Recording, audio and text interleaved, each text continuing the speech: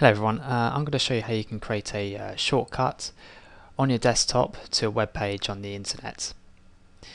I'm going to use the BBC iPlayer website because a lot of my customers like to have that on their desktop. So the first thing I'm going to do is I'm just going to right click on a blank space on the desktop. Then I'm going to go to New. I'm just going to move right along and go up to Shortcuts. You're just going to left click on that. This box appears and we're just going to leave this open for a minute and open up the Internet Explorer or whatever browser you're using for the internet. And in here I'm just going to type in Google BBC iPlayer. I'm doing this one-handed. Okay, go to the BBC iPlayer homepage.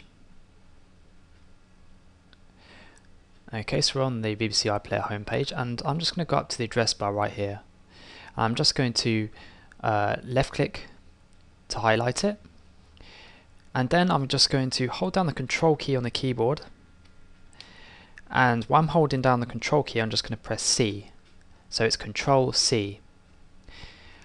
And now what I'm going to do is just close or minimize the Internet Explorer browser. I'm just going to minimize it. And then we go back to our create a shortcut box. Okay, so I'm just going to left click in the box. And then on the keyboard, I'm just going to this time hold down the Control key and then press V to paste. So it's Ctrl V. So there we have our website link to the BBC iPlayer webpage. Now I'm just going to go down to the next button and I'm going to left click on that.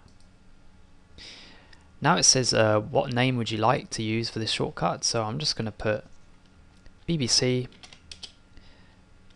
iPlayer. Oops, excuse me. BBC iPlayer. And I'm going to go down to the finish button right here.